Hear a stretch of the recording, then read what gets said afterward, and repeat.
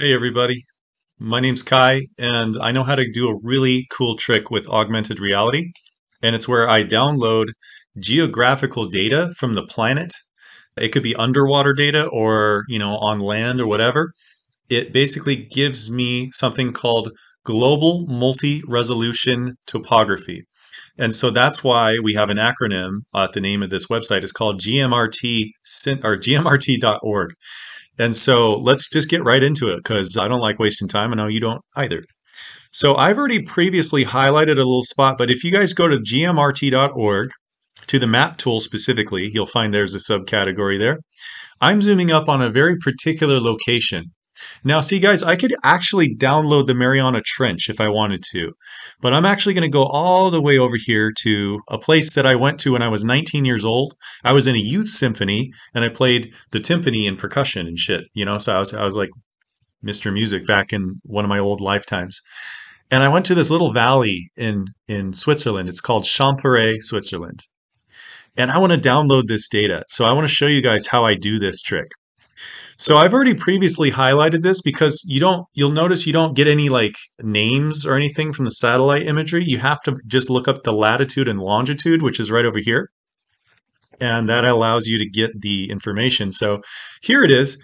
Once you highlight a section, you basically choose it by saying create grid file right here. And then finally, you'll see like a plethora of formats, guys, and you're going to get lost in the labyrinth of formats, but just follow me step by step and you'll make it right. So you'll want a gltf file, okay? So that's a .tif file. That's the extension. Now, trust me when I say this, guys, it took me months and months and months to do this, and I'm condensing this down into 10 minutes. So I am saving you so much time. Anyway, let's get going. So you'll notice you have more options. This mask thing, I don't really care about that. I always leave it. I don't even mess with it. I go down here to grid resolution, and you can choose from low, medium, high, or maximum. I'm going to choose maximum because it's only 4 megabytes. It's not that big. And then you say download grid. So this tool gives me something called a .tif file, right? Like that's what I mentioned. And I have a special folder called GeoTIFFs that I keep it in. You'll definitely want to organize this, guys. Otherwise, your desktop is going to look like mine. You don't want that. So I'm going to call it Champéry, Switzerland. And once we save this tool, boom, we have the information, okay? So the next tool we're going to use is something called QGIS. And now you have to go to the QGIS website and download this tool, but QGIS looks just like this when you finally download it, and there's like nothing going on. It looks like it's a program from the 90s. Well, we're going to import our TIF file. So we go to Project. Do we? Import, export. That's what we want. Actually, you know what? Forgive me. This is what you actually do. You go over here to where you downloaded it, where it says Champéry, and there's an easier way to do this. I'm going to move myself up here. And you just kind of go right over here, drag and drop your freshly downloaded TIF file, and get it out of the way. You'll see that this is a grayscale image. So this grayscale image shows us the actual elevation features. Now, here comes the cool part. We're going to do something called an overlay of satellite imagery. So basically the texture, if you will. So that's when we come all the way back into QGIS and we go to this little HCMGIS thing. And then you'll see this little thing that says base map. Now, when I installed this, I had to download, and then it gave me this base map data. So there's a name for it, and I just can't remember it off the top of my head. You guys will have to find it, so forgive me. But for now, we're going to go with Google Satellite, and then bam, the magic begins. There's the Swiss Alps right in front of our face. Now, how do we get to see it in the third dimension, right? Like, I think this is Lake Zurich up here. I'm not sure, but I'm not from Europe, otherwise I would know. But this is the area that I'm interested in. I want this detail. There's a cute little mountain town right up in here. So in order to get that three-dimensional data, I go to this little tiny tool. It's called the Lambda tool, and I'm going to click on that. And you'll notice that finally I get given this kind of pop-up screen. And if I check this little check mark right here where it says Champéry, Switzerland, it generates a three-dimensional map. However, the data that I downloaded for the .tif file is really, really stretched out. And I'm like, I don't know what I did right there, right? In the beginning, I was like, how is this working? How did I do this? So I'll tell you guys how I fixed it. It took me a long time to fix this, but first off, I'm going to right click on Champray Switzerland in that little submenu, open up properties, and then I'm going to sample this at the maximum resampling level. And this just helps keep the image not pixelated. And then you're going to say apply. See, if you don't do that, you're going to get kind of a choppy looking image in your three-dimensional Terran. So that's why I choose that. And so I say okay. Finally, I'm going to export seen as .glb or gltf. They seem to be related. So now that I have that, it's very important that you once again organize what you just downloaded. So here we have Champray Switzerland, and I'm putting it into one of my 3D asset folders called 3D scans. It looks like I can't spell and speak at the same time, guys. All right, so there it is. Now I have this huge file. I mean, it's going to be hundreds of kilobytes, you know, and God forbid you open one of these inside of Blender when you have it like that, because it's not even going to open. It's going to freeze, crash. So you have to do one more thing. So I like to go, there's my desktop. You have to go to a program called MeshLab, and then you have to import, don't look at my desktop, stop it. You have to import the file. So I just downloaded it. We're going to import Mesh. MeshLab is a freeware, by the way. You can download it for free.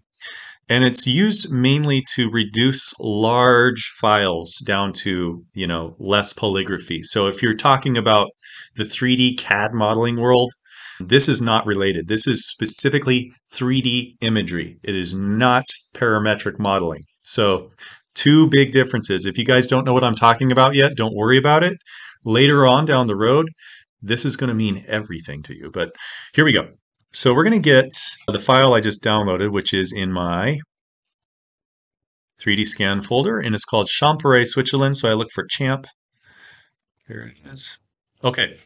So you'll see a little pop-up window appears, and I say okay. Now, it's funny, but it gives me a little warning message, and then all of a sudden, you can't see the model, but it is there. It's faintly there. You can see it right there, and it's stretched out of proportion like it was in QGIS.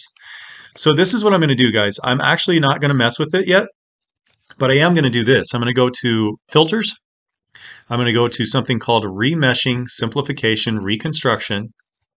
And then I'm going to go all the way down to another one called Simplification, Quadratic Edge Collapse, Decimation, Lose Your Breath, yada, yada, yada. And then you'll see that I get the option to reduce the target number of faces. And so you'll see it's already been defaulted to 0.3. I'm going to say apply.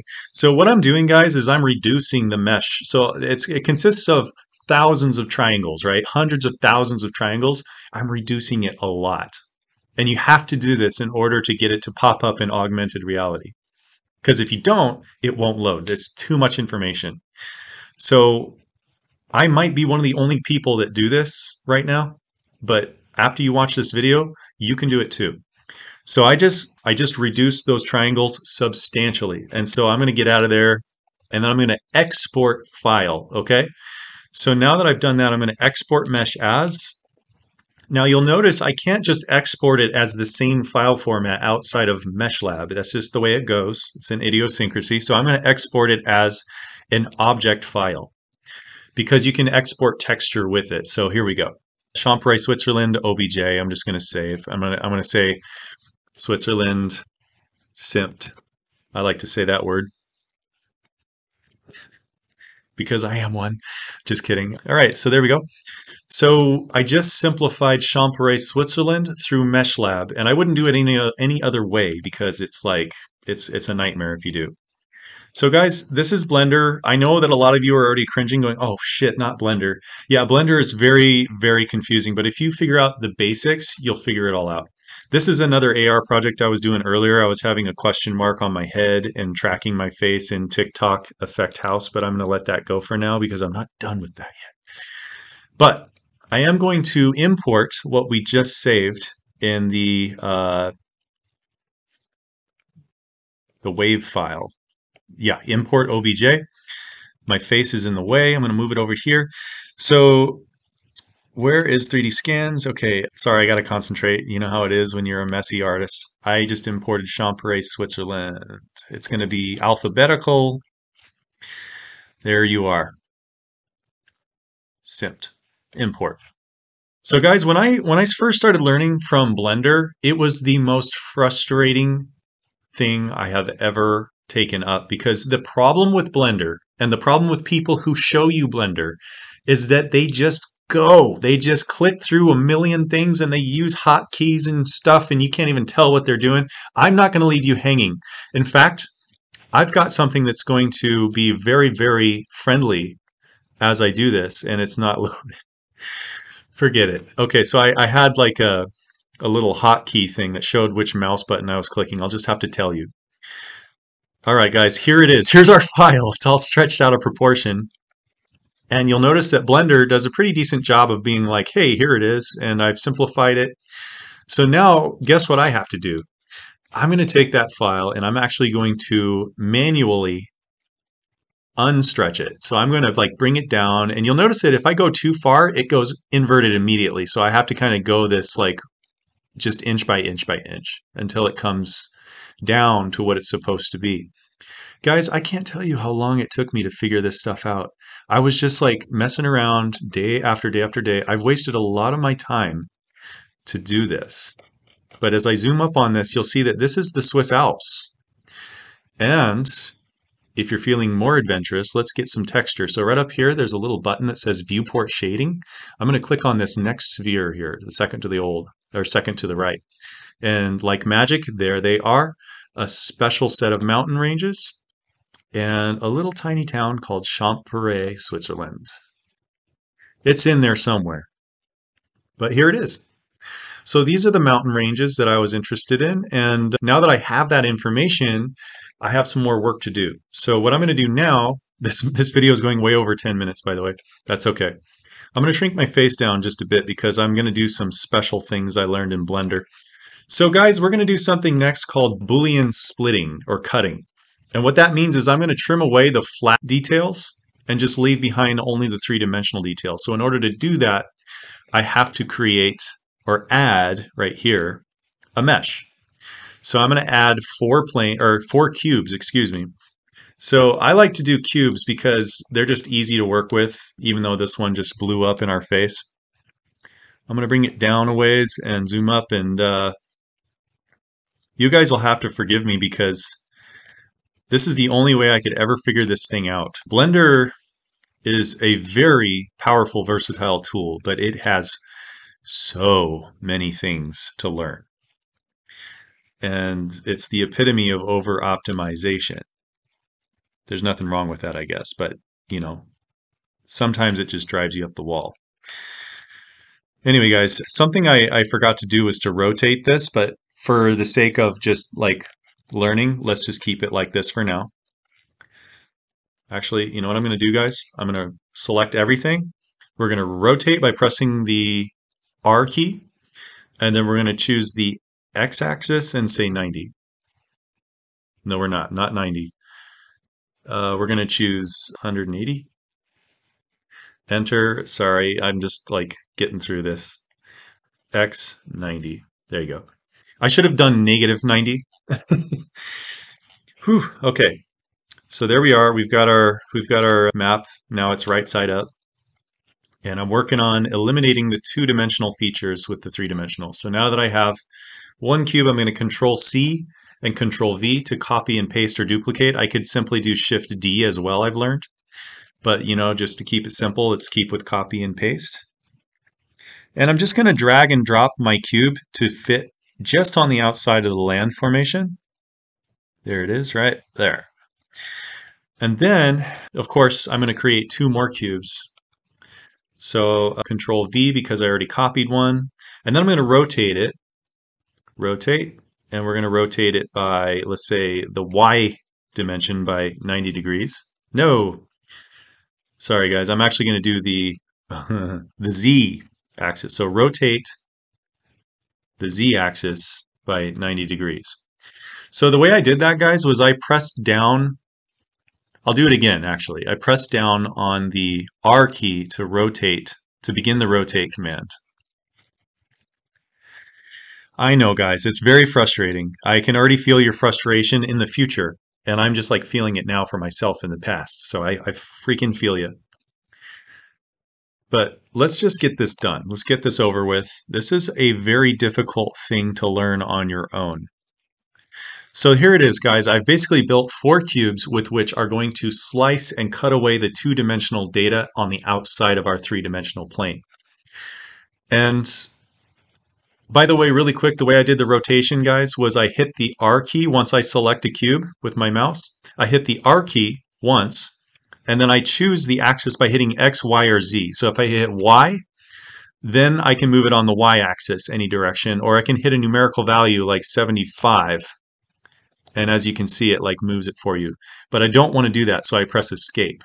You can press Enter in order to get it to stay. Okay, anyway, so let's move on to cutting this thing out. So we're moving on to something called Boolean splitting. And so in order to do that, there's a little tool here called Modifier Properties. I click on that, and then I choose the Boolean modifier, which is right here. So I click on that, and then finally we have 2 more steps to cut this thing open. So not to cut it open, but to cut it out.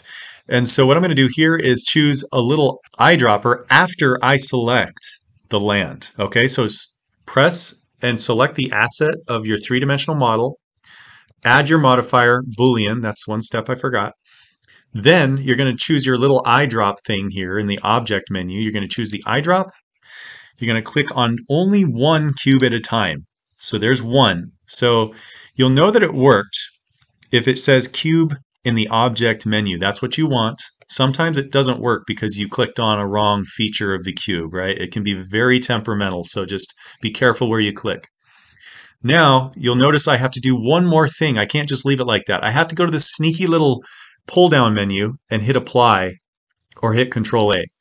And I always do this by mouse because I need to see that thing disappear before I move on. Otherwise, I know it didn't work. Now, let me show you the difference between that and something else. So I'm going to hit delete. Look at that. I just deleted the 2-dimensional data. But if I delete this cube, see, I didn't do the Boolean split there. So I have to Control Z, go back, and do it all over again. So remember, we're going to do this 3 more times. I'm going to click on the landmass itself, add modifier, Boolean, and then I'm going to use a little eyedropper, choose the next square, the next cube, wait for it to process. Once it's processed, you have to hit Apply. Now, guys, I can't tell you how many times I learned this and unlearned it just because I was rushing myself. I was like, yeah, I can do it, I can do it. And then I went down the road and I realized I forgot how to do this within 5 minutes. You guys are probably going to have to watch this video several times. All right, not to annoy you guys, let's keep moving. So I'm going to keep doing what I was doing. Click on the landmass, Boolean, splitter, eyedropper, click on the mass that you want to delete, which is the cube. Wait for it. Apply. Apply. All right, and then click on the cube. See, so now we ran into an issue here. So this is something that happens to me from time to time where I realize it's just because I need to move the cube ever so slightly before I do the splitting operation. So I hit Control Z to go back, and I'm just going to move the cube more up. You know what? I'm going to Control Z 2 times over. Okay, so this is where I got to move the cube strategically. Oh, why is it doing that? See, there's always something that pops up for me with Blender, and it's incredibly frustrating. I'm going to go back just more than a few steps. It's never fluid, guys. I got to tell you that much. It's never, ever fluid. Even though I know how to do this like the back of my hand, I still really run into multiple issues with this kind of stuff. Okay, so now I've moved the cube. You'll notice I just kind of moved it a little farther along. And now watch what happens. So I'm going to do the same process, select the landmass, add modifier, Boolean splitting tool, and then I'm going to choose the eyedropper and then the cube. Okay, So once that's applied, it did it again. Oh man, that's frustrating. Okay, so I'm going to say apply anyway and see if I can't delete it. Ah, see, I have to go back. So Control Z. So guys, the reason why I'm doing this is because if I delete that, it's going to delete the whole thing because for some reason it included the whole project in that cube. I'm so sorry if I'm not making any sense right now. Blender can be frustrating, guys. I got to say that much. Blender is not for the faint of heart. So let me actually increase my size. I think I know what's happening finally is that one of the mountains are just above the cube's plane. So it's not really cutting the whole thing and it's intermeshing. So let's see if that fixes it. So I barely resized the cube. I'm going to do the same process where I select the land, add modifier, Boolean, eyedropper, select the cube and the cube only. And watch what happens. It did it again. I hate Blender. I hate Blender sometimes. Okay. Oh my God, guys. Okay, let me just do this. Okay, you're going to go hit apply. Come on. Now you guys know why I don't make videos, because this. Okay, delete. Ah, see? I don't know why it's doing that. I might need to just edit out a lot of that, so I might just do that down the road, because I don't want you guys to sit through this. Oh my God.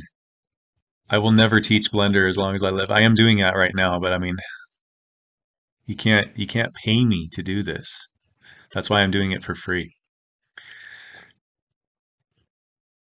Anyway, split it with that giant mammoth cube. There, it's done it. All right, game on. Let's apply. All right, guys, moment of truth. Let's get rid of this stupid thing.